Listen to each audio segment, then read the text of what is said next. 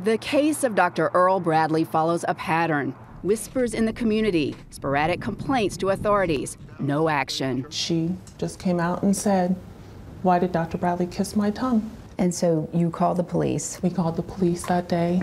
She is one of a half-dozen parents we interviewed who say their children were molested and asked their identities be concealed.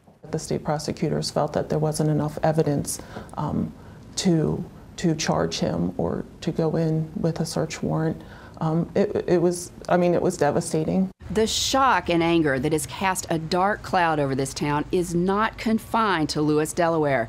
In doctors' offices in other towns and other cities across America, there are predators who parents trust to heal their children, not to hurt them. Over the last decade alone, in states across the country, nearly 20 pediatricians have been charged with abusing children.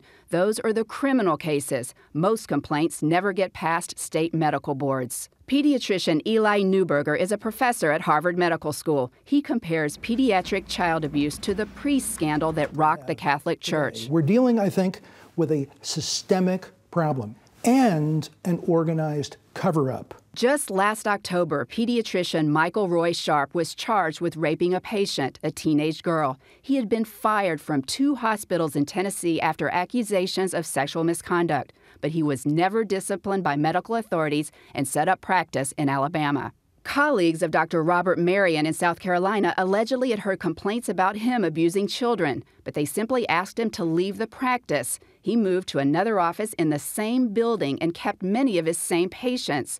They never knew about his predatory behavior until he was charged with abusing 4 children. If the perpetrator is one of their colleagues and reporting would ruin that man's life and career, they would much sooner not report, even if it endangered children. There's a code of silence, and I think that code was upheld to the nth degree in this case. Attorneys Craig Karsnitz, Bruce Hudson, and Ben Castle represent parents whose children were allegedly molested by Bradley. They say doctors and nurses at Babies Pediatrics and at the local medical center knew or suspected that Bradley was abusing patients for years. Just one could have stepped forward, and all of the girls that were victims after that could have been spared. Child advocates hope the Delaware case will raise awareness about a problem hidden for far too long. Jan Crawford, CBS News, Lewis, Delaware.